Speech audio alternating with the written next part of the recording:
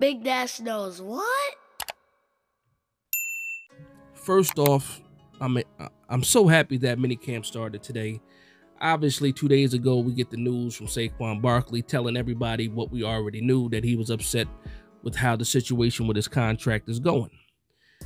Fast forward that to today, of course, Brian Dable's at the podium, and a lot of the questions, or the majority of the questions that he was asked, were about Saquon Barkley.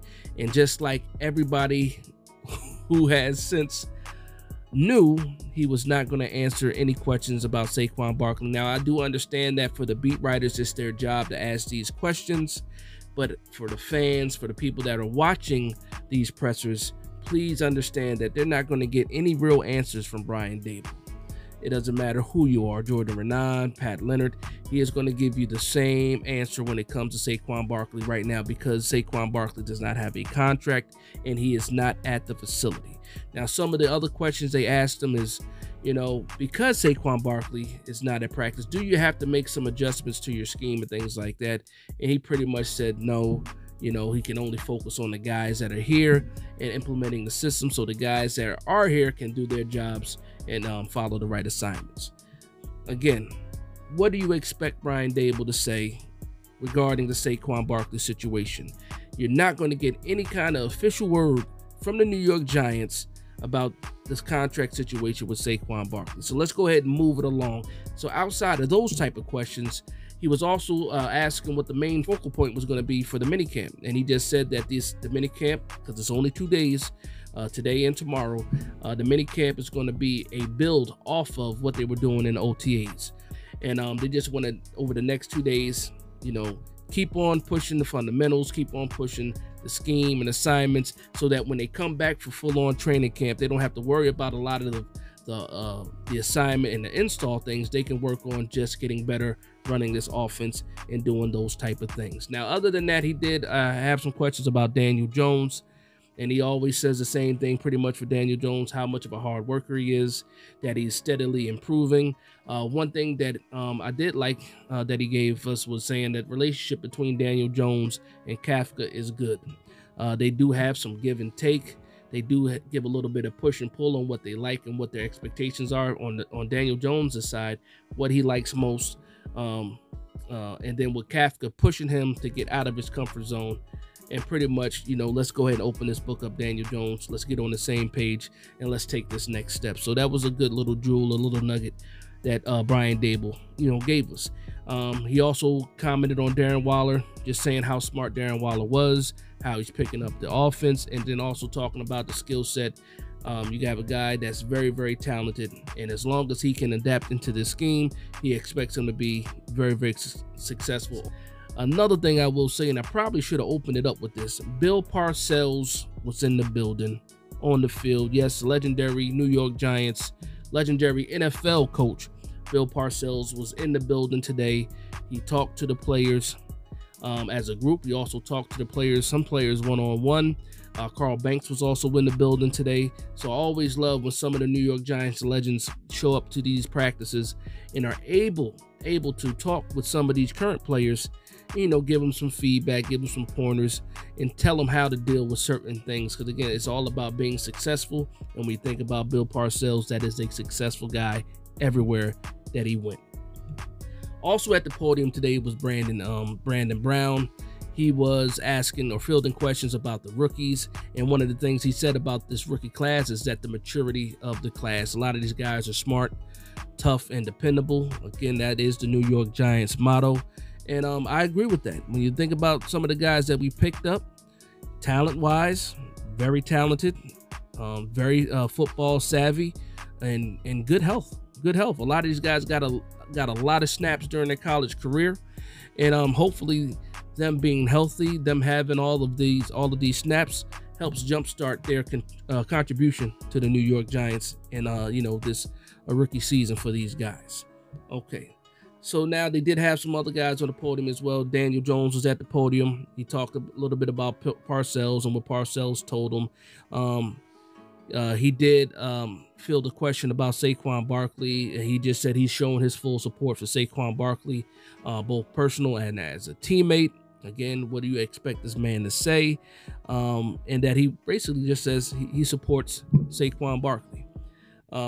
Sterling Shepard was at the podium too, and they asked him about his health. He said he's preparing to be there at the start of the season. He said he won't rush anything. He is a little bit ahead of schedule, and this is Sterling Shepard. He heals like Wolverine. You know what I mean? He just needs to be as sturdy as Wolverine. But and he answered a lot of questions regarding Dex and Daniel Jones after they received their money. Did you see any kind of changes, in their personalities? And he said, no, Daniel Jones is still the same hard worker that he was prior to that. He did have a joke about Dexter Lawrence having a little bit more swag with the money that he got. Now, speaking of Dexter Lawrence was also, at the podium. They asked him a couple of questions as well. One of the things he did say when they asked him about Leonard Williams, he said that him and Leonard Williams are one of the top tandems in the league. I like the confidence that he showed. He's saying, after 4 years of playing with each other, these guys are pretty much telekinetic type of relationship where they pretty much don't even have to communicate verbally to each other to understand what the other guy is thinking. And I just love to hear things like that. He also spoke about Daniel Jones. He said, because he was asked the same question that Sterling Shepard was asked, he said, did you notice any kind of swag or any kind of difference with Daniel Jones? And he said, no, Daniel Jones still works the way that he works, a hard worker. But he said that he seems to be, and this is talking about Daniel Jones, Dexter Lawrence said that Daniel Jones seems to be a lot more vocal already, after this contract signing. So one of the things that New York Giants fans wanted to see is that, can Daniel Jones be a leader of men? And you see that already, and this is just a small little part or sample size. You already have a guy like Dexter Lawrence saying that he's noticing that Daniel Jones is a little bit more vocal, when it comes to these practices this time around. So that's going to wrap up a lot of the interviews or the pressers that they had today. Let's start and get into some of these practices. So some of the highlights of the practices, if I'm going to say one person's name, it's going to be Bobby McCain. And I'm both excited and also a little bit sad because I've been pushing the Bobby McCain agenda for a little bit. And just last week, I was saying that, with Nick McCloud getting some safety snaps, it's pretty much up for grabs because I had Bobby McCain penciled in. And what happens today is Bobby McCain gets 2 interceptions and 1 he took to the house. And I'm sitting back like, what? I shouldn't have adjusted my thoughts that soon.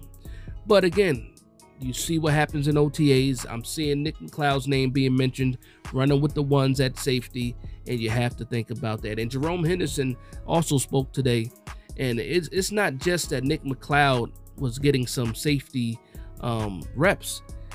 He made it known that Nick McCloud has actually moved to the safety spot. So he's no longer a cornerback right now. Today, he is actually listed as a safety. Now, I don't know if Giants.com knows that, but that is something that Jerome Henderson said, that him and Wink decided that they were going to move Nick McCloud to safety. And again, all of this information is on Giants.com.